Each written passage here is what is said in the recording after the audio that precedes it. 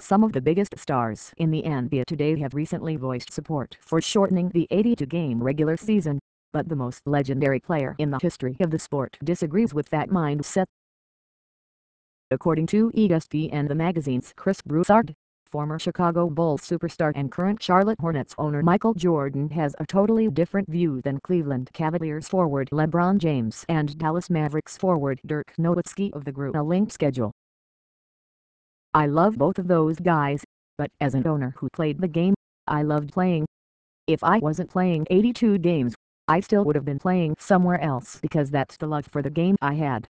As a player, I never thought 82 games was an issue."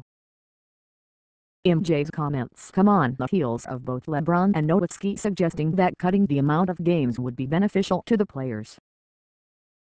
Per Tim McMahon and Dave McManaman of ESPN.com, Dirk believes that the current NBA slate is a bit excessive. "I think you don't need 82 games to determine the best 8 in each conference. That could be done a lot quicker, but I always understand that it's about money, and every missed game means missed money for both parties, for the league, for the owners, for the players. I understand all that, and that's why I don't think it's going to change anytime soon."